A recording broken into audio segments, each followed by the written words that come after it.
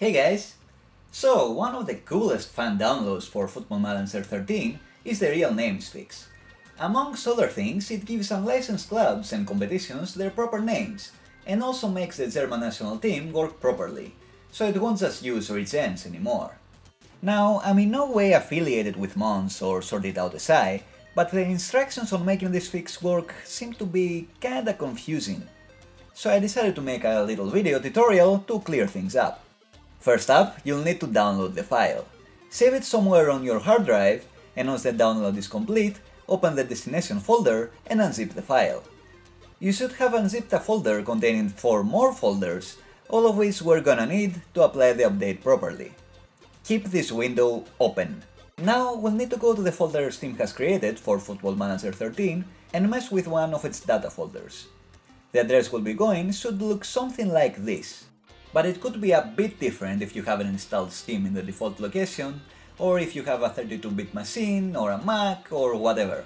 Do not panic, just adjust accordingly. If you are lost, you could also search for data/db/1300 and bam, you're there. But anyway, to do it traditionally, open a new window and get into your 32-bit program files folder. Then enter your Steam folder, then Steam Apps, because Football Manager is an application, and Common because it's a common application. Then enter the Football Manager 2013 folder, then the data one, then DB, then 1300. Great! So you should be somewhere around here. And you should be seeing 3 more folders: DBC, EDT, and LNC. Delete all 3. Back to your unzipped folder, you should notice 3 of the subfolders have the exact same names. Select them and copy them. Go back to your 1300 folder and paste them.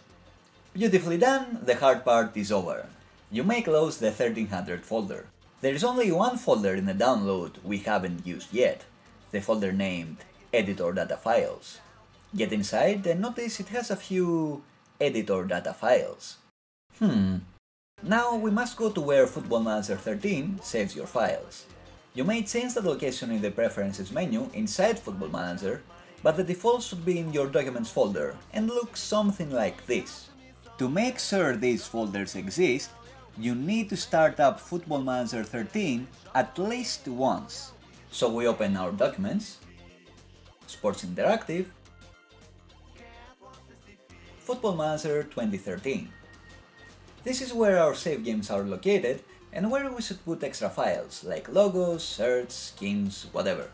The folder names are mostly cosmetic, but it helps to keep things organized.